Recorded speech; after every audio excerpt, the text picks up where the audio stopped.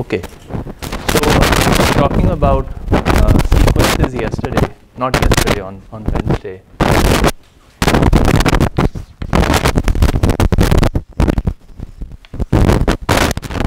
And what we discussed was xk is a sequence, and the definition of a convergent sequence was xk converges to x if and only if for every epsilon greater than 0 there exists an n epsilon such that xk minus x is less than epsilon for all k greater than equal to. And one of the questions that was, there were two questions. I think one question by someone was that if you have only a finite number of items, would that be called a sequence? It turns out they are called sequences, finite sequences, but they are not studied at all because they are not so interesting. We always study infinite sequences. So these are infinite sequences. And so infinite sequences are more interesting because there could be convergent behavior, or there could be other kinds of behavior which we are going to study today. The second question that was raised is, how do we know if a sequence is convergent or not? How do we apply this particular definition? So let's try to apply this definition, see if we are able to come up, for a given epsilon greater than 0, we are able to come up with an n epsilon or not. So I'll come up with a bunch of examples. So let's say xk equals to 1 over k, xk equals to 1 over k square, xk equals to 1 over log of k. Whenever I write log, it will always be base e. When I'm using base 10, I'll make it explicit that it is base 10 log. Okay, or maybe I should just use ln. That's much easier. Okay, so this is the natural log. So let's try to, what do you think this particular sequence converges to? If xk equals to 1 over k, what does this converge to? 0. This one also converges to 0. This one also converges to 0. So let's try to see whether this claim that we have made that xk converges to 0, does it fit within this particular definition or not? So let's pick an epsilon greater than 0. So I want my xk minus x, well, x is actually 0, should be less than epsilon, which means 1 over k should be less than epsilon, which means k must be greater than 1 over epsilon. So let me pick n epsilon to be the ceiling of, 1 over epsilon. So this is the integer. So for every epsilon greater than 0, this probably is going to be not a natural number. So we have to take the ceiling function of it. So that becomes a natural number. And so every k greater than n epsilon will also be greater than 1 over epsilon, as a result of which xk minus 0 will be less than epsilon. Okay, so that's roughly the train of thought here. We can do the same thing here. I'll just jump to this particular step. 1 over k square is less than epsilon, which means k should be greater than 1 over square root of epsilon. So I'm going to pick my n epsilon as 1 over ceiling of 1 over square root of epsilon.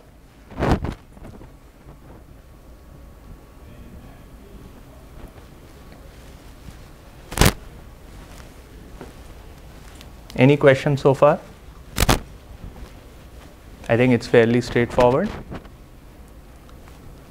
We can do the same thing here.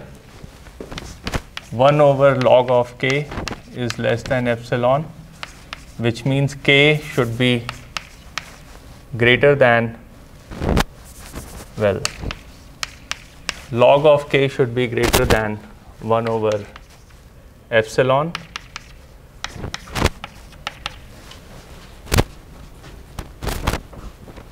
Let me take it one step further.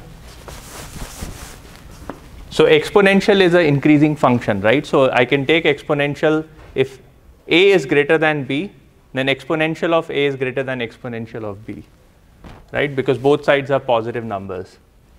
So I can say k is greater than, so I'm going to pick my n epsilon as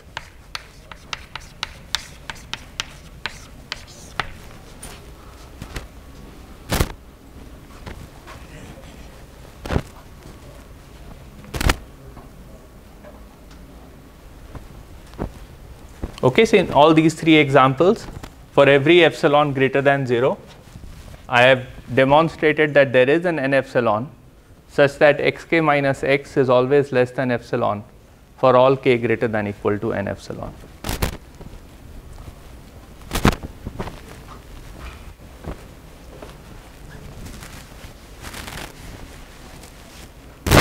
Any questions so far?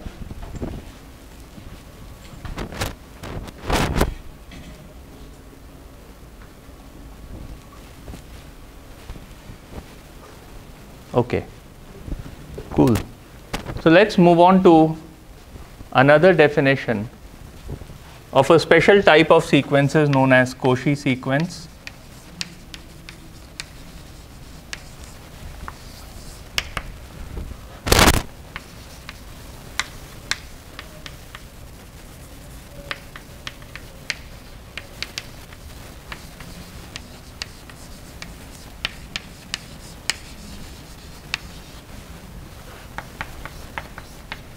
Xk is a Cauchy sequence if and only if for every epsilon greater than 0 there exists an n epsilon in natural number n such that,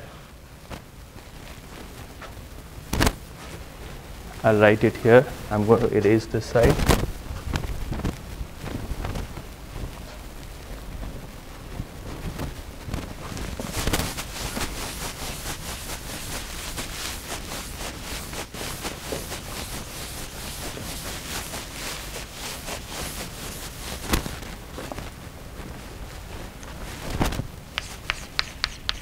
Xk minus xm is less than epsilon for all km greater than equal to n epsilon.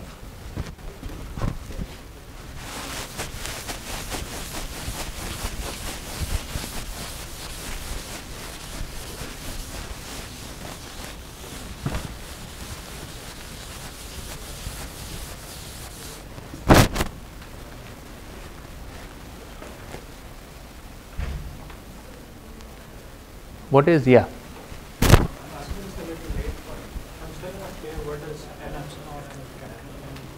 Capital N epsilon is just a natural number.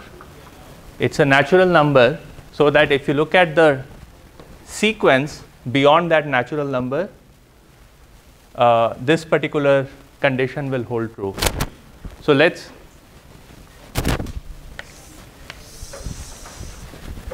I have a sequence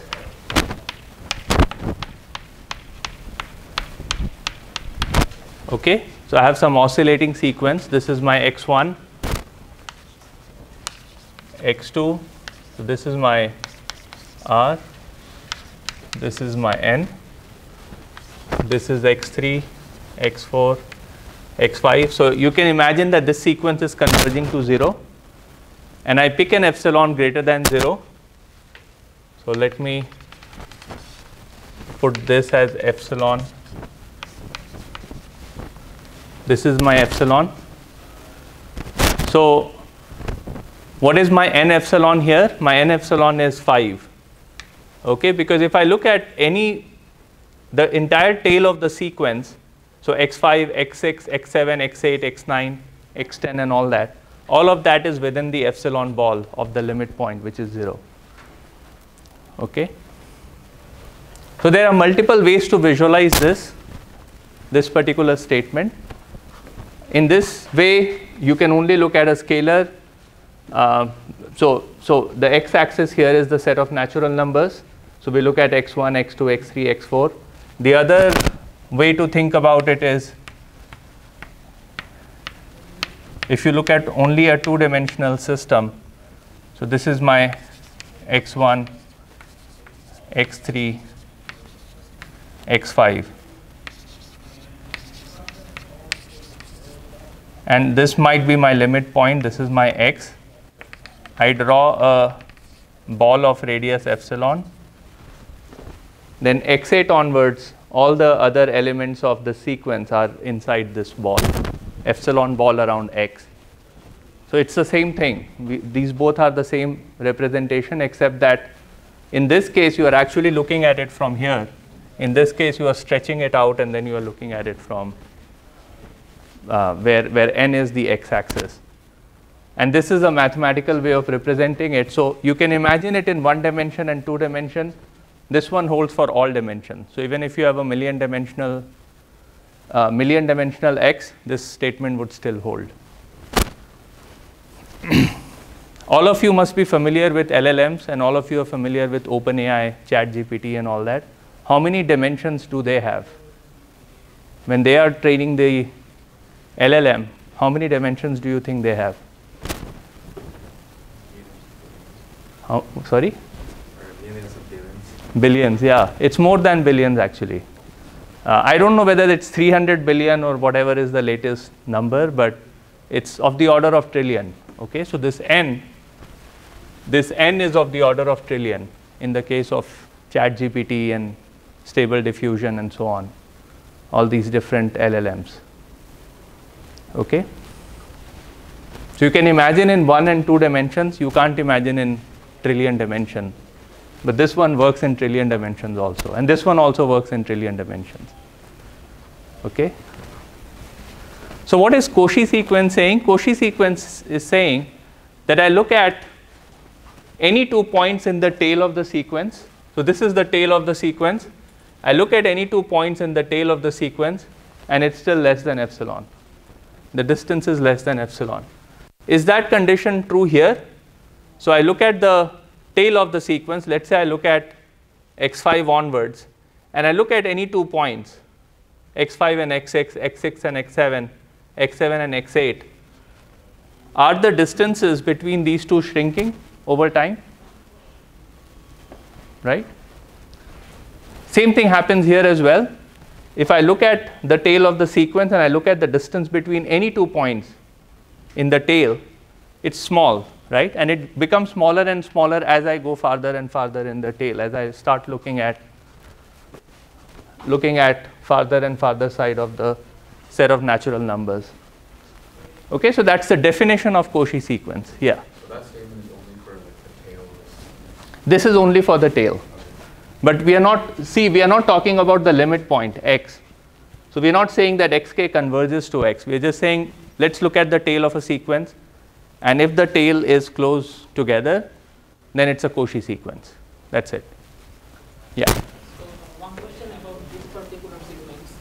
So even though after every point after x5, it falls under the magnitude of epsilon, but the definition of Cauchy sequence, suppose say x6 is above the origin and right. x7 is below the origin. In right. that case, x6 minus x7's magnitude may not be less than epsilon, right? Right, but if you go further and further in the sequence, you might be able to find at least one tail where it is below epsilon, where the distance. But the cutting point is like h5, right? The So cutting point depends on the epsilon. So if you pick a very small value of epsilon, the cutting point would be very, very large. Okay, so if your epsilon is 0.1, your n epsilon might be 5. Your epsilon is 0.01, your n epsilon could be, I don't know, 1 billion, right? So n epsilon doesn't have to scale linearly with epsilon. It can scale superlinearly, it can scale exponentially with epsilon, or 1 over epsilon. Okay. So this is the definition of Cauchy sequence. Do you think that when ChatGPT is being trained, or when LLMs are being trained, or when machine learning models or any other optimization algorithm is applied to a problem, is it easier to check this, or is it easier to check this condition? Cauchy sequence condition. So you look at successive iterates coming out of it, coming out of your algorithm, and you say, oh, I think these two are close together. And I look at the next sequence, next point in the sequence, and I say, oh, it's also very close to each other. So all of these values are close to each other. So it's very easy to check this. And then a cool mathematical fact is Cauchy sequence converges.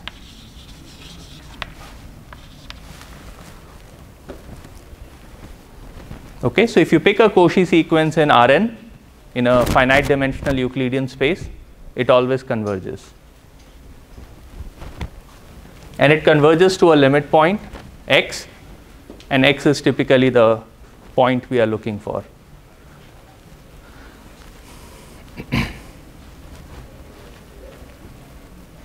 Yes. Would any sequence that converges be a Cauchy sequence? That's also true in Rn, actually, yeah. So Cauchy sequence converges, and convergent sequences are Cauchy.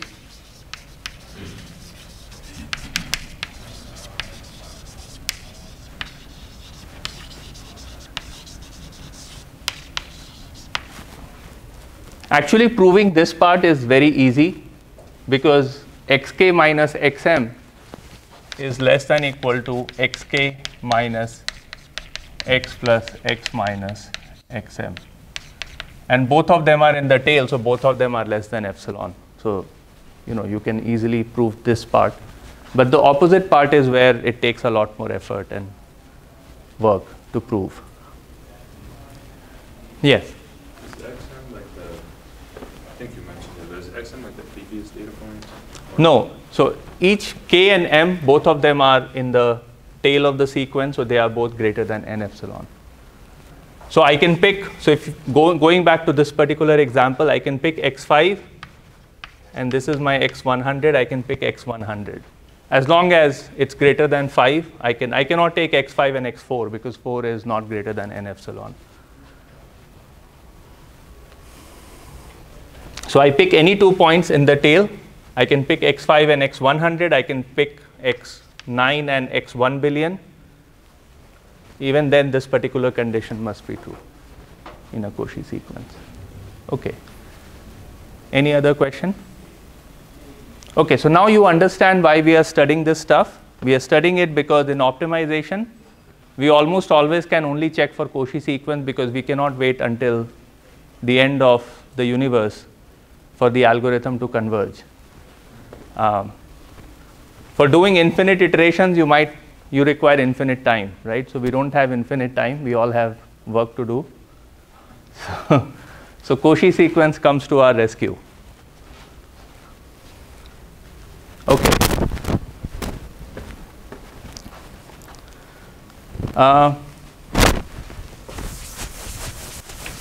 Now I'll talk about another limiting behavior of sequences, but only sequences in R. So I have xk. This is a sequence in R. So I have only one-dimensional objects. I can define a new sequence ym, which is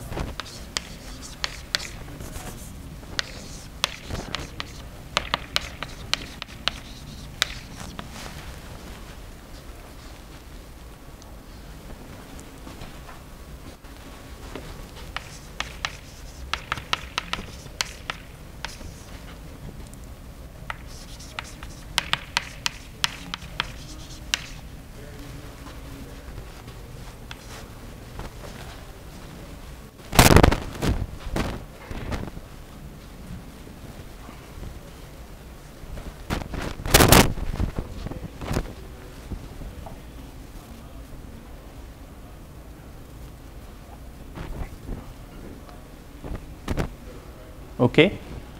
So I have a sequence which is a set of scalars. I now construct two new sequences. The first sequence is I look at the tail.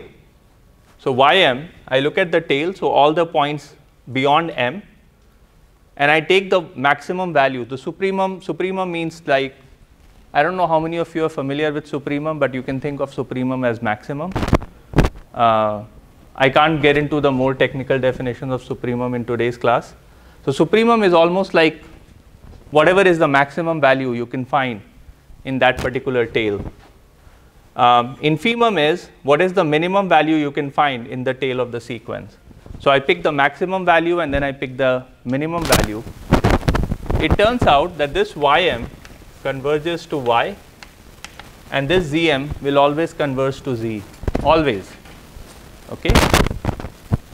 There are some mathematical properties of these sequences because of which it will always converge to y and z. Of course, in some cases y and z could be infinity, but we won't be interested in those situations. So we'll just assume that this is a bounded sequence. So ym is also bounded, zm is also bounded.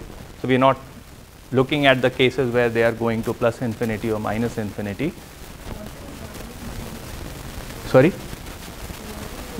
So I'm just saying that they are the limit points of ym and zm. So you get a new sequence, right? This new sequence has a limit point. It has a limit. Just like we say xk converges to x, this ym would converge to some y. We don't know what that y is, but it will converge to some value. Okay, and same thing with zm. Zm will converge to some value. We are calling it z. We don't know what that value is, but there will be a value z to which it will converge. This particular new sequence is going to converge. Let's look at a picture.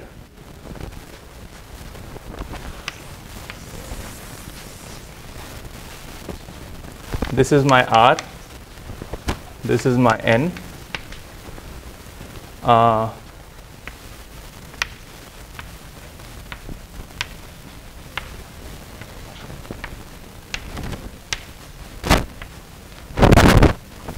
And so on. So this is my X1, X2, X3.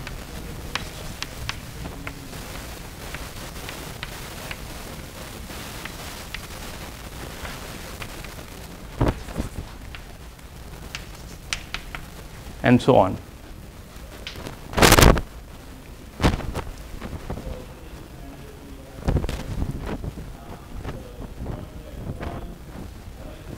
So what will be y1? Let me give it some numbers. So this is 1, this is 0, this is minus 1. What is y1? So I look at the maximum value of all x where, I mean for all xk where k is greater than or equal to 1. So I look at x1 and I look at the maximum value for all the values that comes after x1, comes up at the tail. What is the value y1? It's 1. What about y2? So I look at x2 and I look at the maximum value. So maximum value is these values. So this is also 1. y3 is equal to 1 and so on. So this y is actually equal to 1 in this case. Let's do the same thing with z. z1. What is z1? So z1 is the minimum value of the entire tail after x1. So the minimum value is these values. So z1 equals to minus 1. What about z2? I look at the entire sequence after x2 and I look at the minimum value. So the minimum value is always minus 1. So this is minus 1 and so on. And so z here is also equal to minus 1. Not also, z is equal to minus 1. What this points to is you have a sequence, a scalar sequence. You look at this new sequences that you have constructed, and as long as the original sequence is bounded, the new sequences will always have some convergent point. It will converge to a certain point. So this limit is known as Limsup, and this limit is known as Liminf. So Limsup of xk, k goes to infinity, maybe I'll write it somewhere else.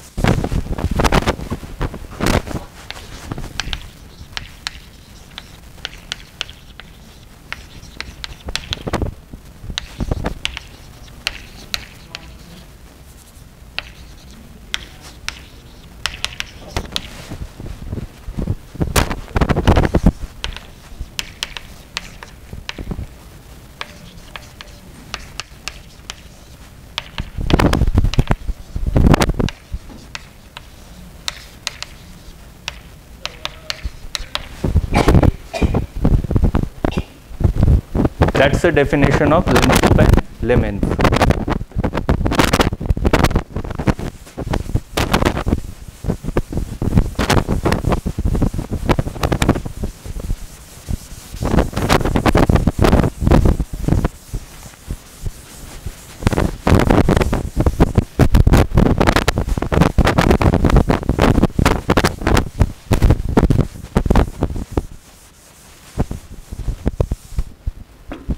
Yes. Sorry? No, no. It holds for any bounded sequence. So, in fact, the sequence doesn't have to be bounded. So, you pick a sequence which is all scalar. So, all xk is, each of these xk is a real number. And you look at these two sequences will surely converge. It might converge, or I'm saying converge, but it might go to infinity or minus infinity, but it will go to some limit. Now, of course, we are looking at bounded sequences. We are not going to look at the case of unbounded sequences where things are going to plus infinity or minus infinity. So as long as the sequence is bounded, it will converge to some value which is also bounded, and we call that particular value Limsup and Liminf. Okay, so every scalar sequence will have a Limsup and Liminf. It's just that whether those Limsup and Liminf is infinity or not infinity is the only thing we need to be careful about.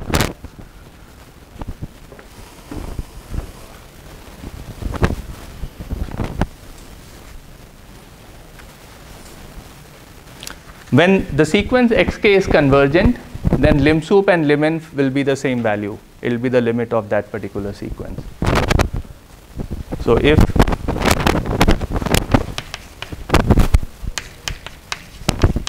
xk converges to x, then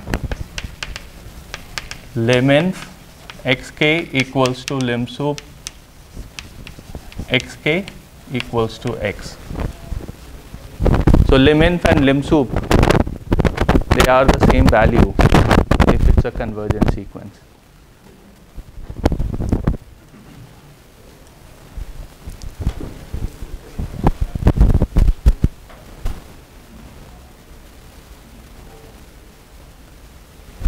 Okay. Any questions so far?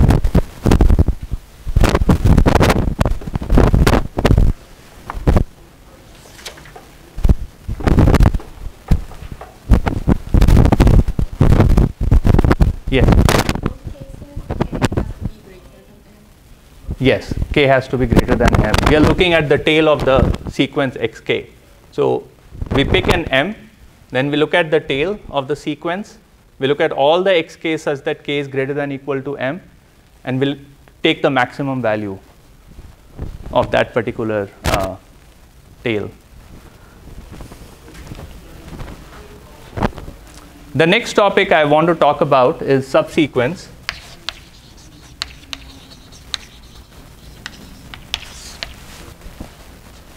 So subsequence is basically a subset of a sequence, but it also is an infinite subset of a sequence. So I have x1, x2, x3, and so on. A subsequence is denoted by xkl. L goes from 1 to infinity, and one of the subsequence could be x5, x100, x150, x250, and so on. So we extract a subset of this particular sequence, and that's called a subsequence.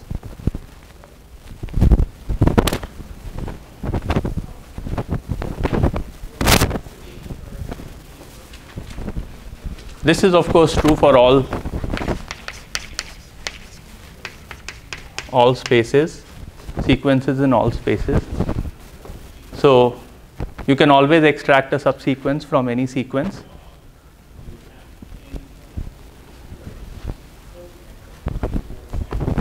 And one cool fact,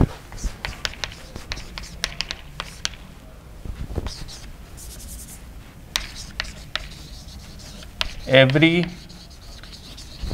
bounded sequence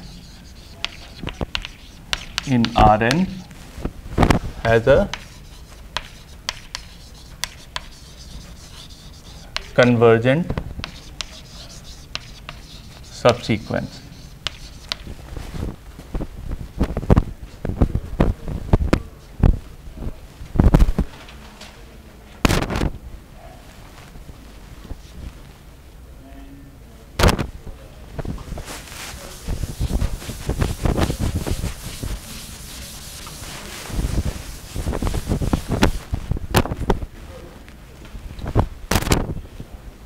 Okay, so I pick a sequence, a bounded sequence in Rn, so all the points are bounded, all the points are within a ball. I can pick a very large ball, but all the points should be within that ball. So it's a bounded sequence, and every bounded sequence has a convergent subsequence. So I can always extract a subsequence that converges to something as long as the original sequence is bounded. Let's look at this particular diagram, this figure. Can someone extract a convergent subsequence out of this particular sequence that I've drawn? Correct. So that's a convergent subsequence. There are many more convergent subsequences. Someone else wants to come up with a different convergent subsequence? x1, x3, x4, x6, x8. So you started with x1? 1 through 4, 6. Okay.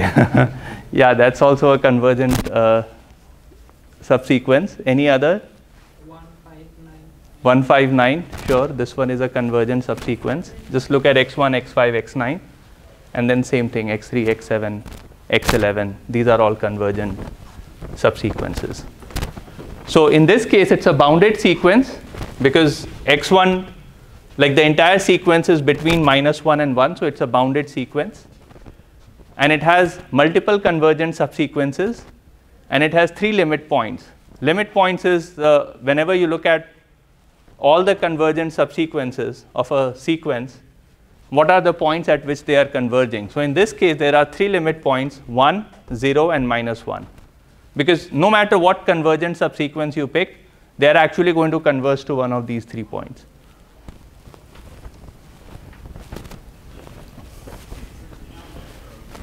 Okay. I think that's pretty much all I wanted to talk about sequences. So we'll move on to closed set and open set. We'll just introduce them. I'm sure you are all familiar with closed and open sets. But I want to pause here for any question before I erase everything from the board.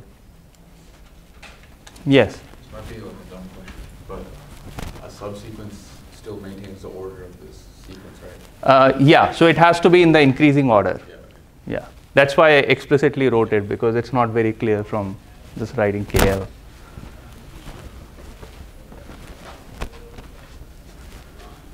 So in fact, yeah, the way to explicitly write it is K1 must be less than K2, must be less than K3, must be less than, and so on. It can't be equal to. So you can't have x1, x1, x1, x1. It has to be x1, and then it has to be something greater than 2. Also, when Gaussian sequence, M needs to be greater than K. M and N, both of them should be greater than N epsilon. But should M also be greater than? No, that's not a When requirement. you're moving along, it should converge. What do you mean? Like the difference keeps getting smaller as we move. Correct, correct. And But the K and M don't have any correlation. You can have it either way. K could be larger, K could be smaller, that's fine. As long as both of them are greater than N epsilon. A Cauchy sequence has a much more stronger condition Yes, it is. It is. So, you know, I know that this is not a course on infinite dimensional optimization, but if you take a course on infinite dimensional optimization, you worry about Cauchy sequences all the time. Because in higher dimension, I mean, by higher dimensions, what I mean when n is infinity, right? So, in those dimensions, there are Cauchy sequences that do not converge to a limit point, or it converges to a limit point which is outside the set. To give you an example, I don't want to waste too much time here. Let's say you are looking at a function x raised to n, x is between 0 and 1. So this particular function, is it continuous function? Right? So for every n, this is a continuous function. So you have a sequence of functions f1, f2, and so on. You get a sequence of function. Each of these are continuous functions. What's the limiting function here? The limiting function is it's 0 everywhere except at x equals to 1, where it is equal to 1, because when x is equal to 1, 1 raised to n is always 1. So in the limit, you have continuous functions. It's all a Cauchy sequence. In the limit, what you have is a discontinuous function. So it's no longer a continuous function. So people worry about it a lot in infinite dimensional systems. But here we don't worry about it because we are always talking about finite dimensional. So LLMs are big. LLMs have trillions of parameters. LLMs are trillion dimensional objects. But still they are finite dimensional. So we don't have to worry about it. But this is something people worry about. And that's why we study Cauchy sequence in great details in optimization. Any other question? No? Awesome. So we'll talk about closed set and open set.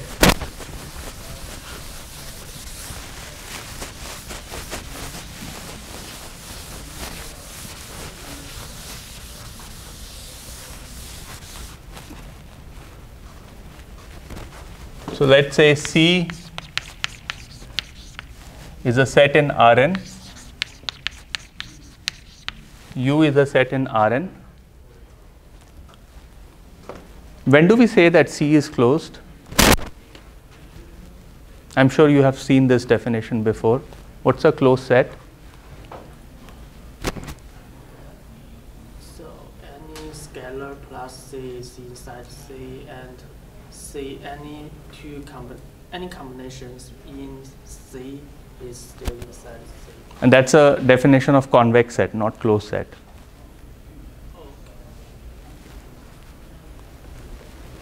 Okay, so what is the definition of an open set? U is open if and only if for every x in U, yeah.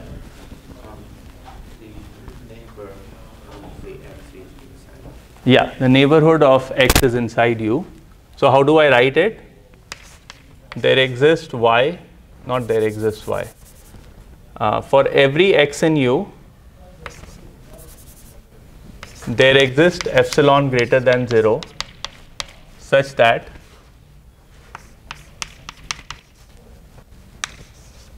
the set of all y such that x minus y is less than epsilon is a subset of U.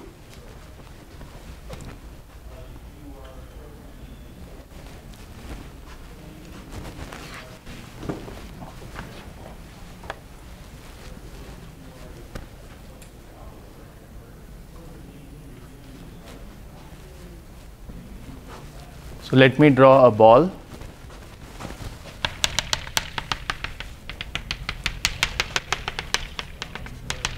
This is not a ball, but this is some shape, some set. This is my set U. The boundary doesn't belong to U.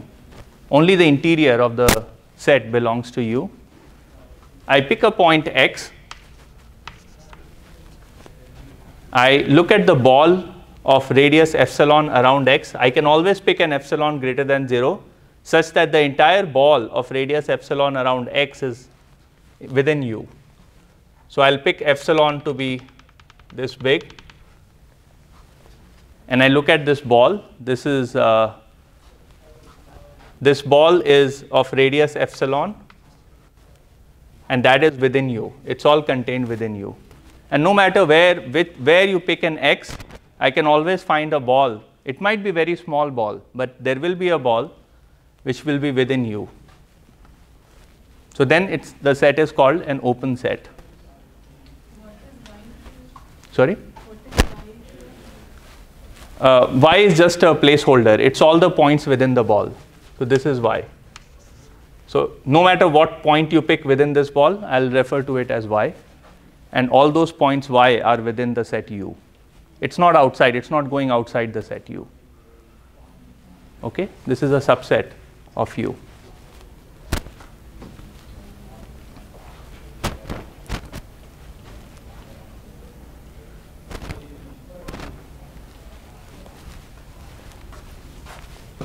C is closed if C complement is open.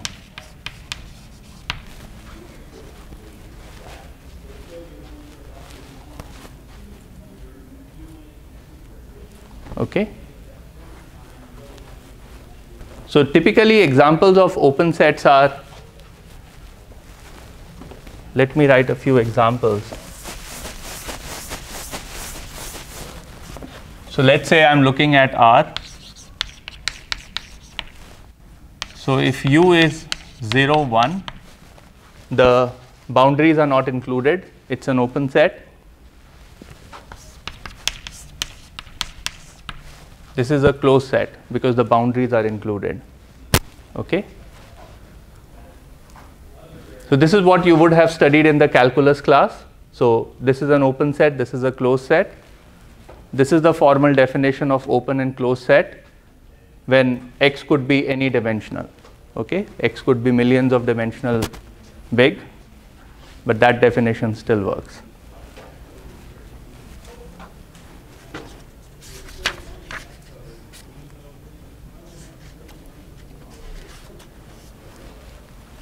Any question? Yes, please. So is a closed set everything that's in U Yes. outside of? So the closed set would be, like if I include this whole boundary, that becomes a closed set.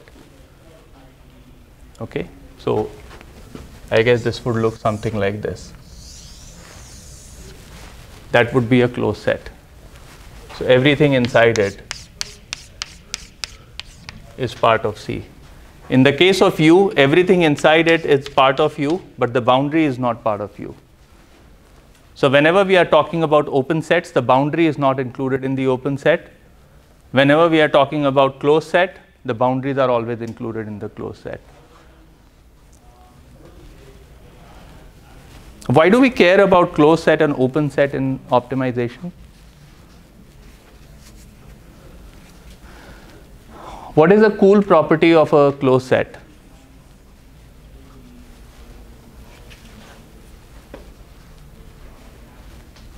Any thoughts? What is a cool property of this particular set? Yeah, so boundary is included. So what does that imply? Keep your remember about sequences. It has finite limit points. Yes, yes. So closed set contains all the limit points.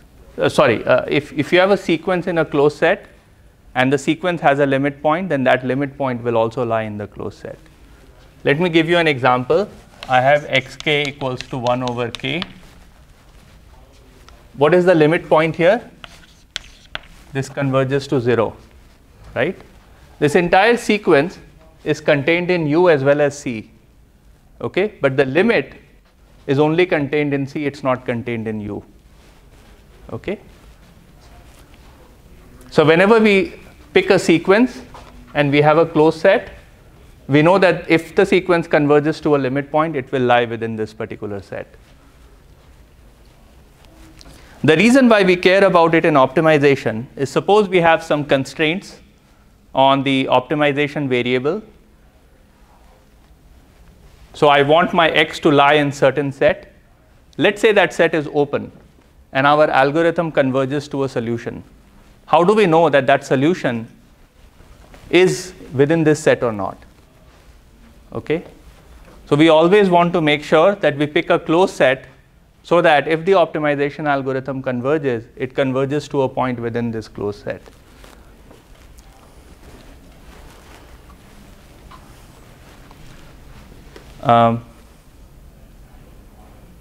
Right. So I'll give you a concrete example. Let's say you are in charge of optimizing the powertrain of a vehicle, and you need to decide how the power needs to be split between a battery, which is like in a hybrid vehicle, you always have to decide how much energy should come out of the battery and how much energy should come out of the engine. And so you have to do the optimization of how much energy should come out of the battery and how much energy should come out of the engine. And you have some current constraints on the battery. So the battery can only provide at most this much amount of current, this much ampere of current. Now, if you set up the optimization in a way that you say, okay, the current has to be between 0 and, I don't know, 1 ampere, and you make it an open set, and you give this problem to the optimization solver, the solver will return an error saying that, well, let's say the optimal solution was 1 ampere. The solver will always converge to 1 ampere and then say, look, 1 ampere is not part of the constraint, so therefore the problem cannot be solved. So you always have to make sure that you include the boundary so that the optimization solution, when the optimization gives out a solution, it knows that, okay, the solution satisfies all the constraint that you have imposed on that particular problem. Okay, so that's why we always have to be worried about using closed set when we are talking about optimization. Yeah. So, say if one is like dangerous. Sorry? So in this example, like the maximum 1 amp, the maximum current is 1 amp. But like that 1 amp is kind of dangerous to battery. So do you also include that when you make this? If it degrades the battery? Yeah. That's a more complicated question. So you are going into what is known as, can you give short-term performance with long-term degradation, or you want long-term benefit at the expense of short-term degraded performance? Yeah. So that's a design decision that the company needs to make when they are building the car. I'll give you a simple example. Tesla always, so if you look at Tesla's marketing material, they'll say it goes from 0 to 60 miles per hour in 2.5 seconds, whatever, some obscenely low number of seconds. It can go from 0 to full speed. And then it also allows you to charge your car on supercharger network, which goes from 0 to 80% SOC in, I don't know, half an hour or 45 minutes, or whatever their marketing collateral says, right? So, but if you look at it from the point of view of batteries, it's actually both these things are bad for the batteries. Okay, uniformly they are bad for the batteries. So you don't want to use your car only on supercharger network. Slow charging is always better for electric vehicles, and you don't want to speed up from 0 to 60 miles per hour in 2 seconds or 2.5 seconds. You always want to gradually increase your speed.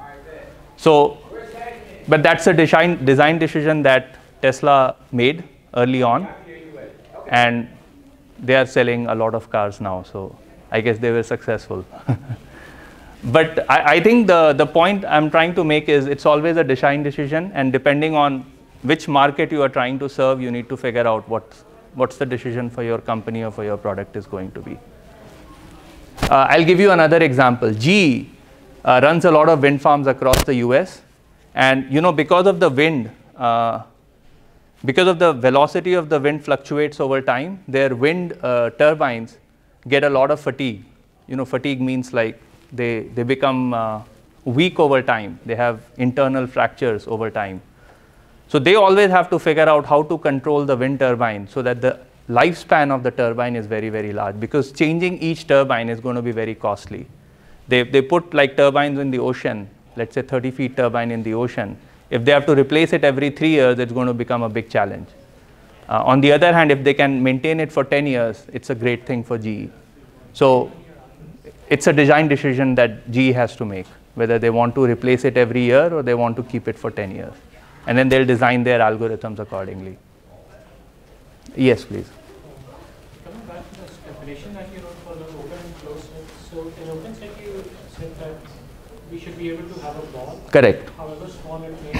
Correct. It should be within the set. That's right. And how does this definition not fit when you are defining the closed set? So I'm here at the boundary. No matter how small of a ball I pick, part of the ball is always going to be outside the set. So it's an easy way to remember, like, boundaries not included as open set and boundaries included as closed set. Kind of, sort of, yeah. Yeah, that's an easy way to remember, but this is the mathematical way to represent that intuition. Okay, any other question? Like, just reiterationally, but so it's an open set, like for every point we should be able to find a circle, however small that may be, so that that's entirely contained in the set. Yes, yes. And in the closed set, you can always find a point on the boundary and you create an open ball around it. That ball will always lie outside of the set.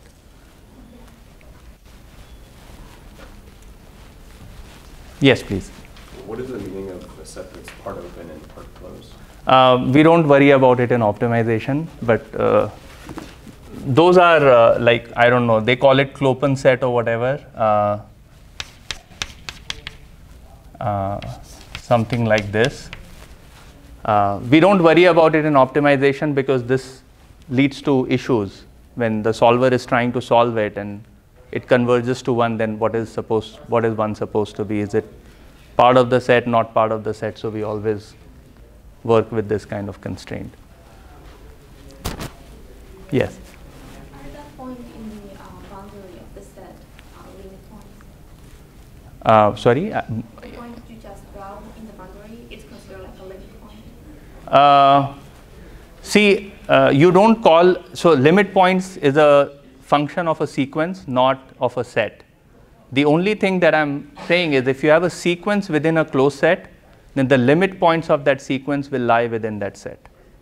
Okay, and this is the example. So I have a sequence, it's part of both U and C, but the limit point is only contained in C, it's not contained in U.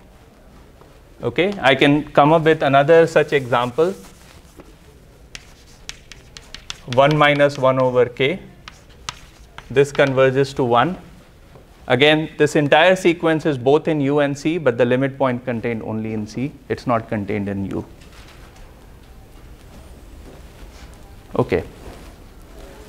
So I think we are, what is the time we are supposed to end? 1:35, right? Okay. So we are at the end of this particular lecture. So in the next lecture, we'll talk about continuous functions. And after talking about continuous functions, we talk about differentiability, we talk about chain rule. And after that, we'll talk about matrices. Okay, thank you so much.